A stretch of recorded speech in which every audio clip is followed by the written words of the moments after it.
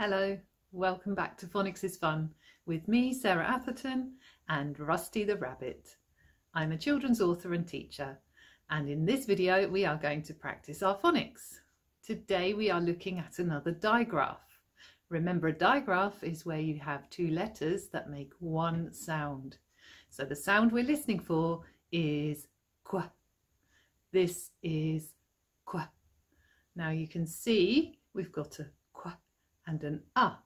Don't say them separately, just say kwa. Okay, now we know what it sounds like, we know what it looks like, we need to have a go at writing it down.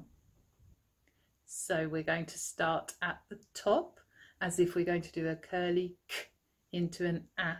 Do you remember those letters? Good. Now we're going to use those to make our shape that we need. So we're going to go round and then travel up and down. Instead of stopping, we're going to carry on straight down with a diagonal flick.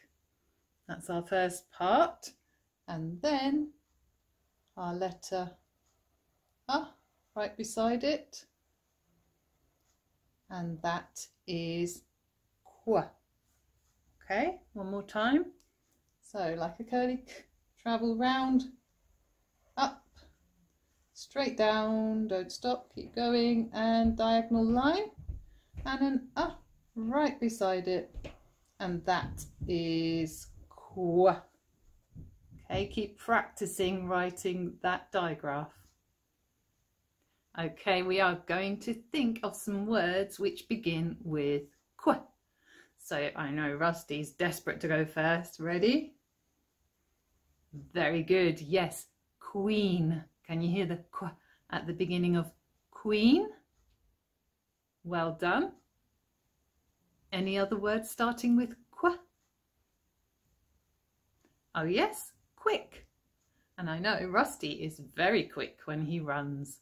Okay, one more. It's my turn. Okay, my word is quiet. I like it when it's quiet. Can you hear the kwa at the beginning of quiet? Good work.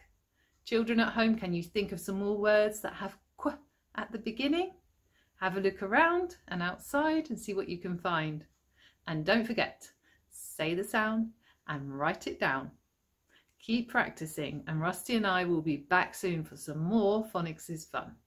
Goodbye for now.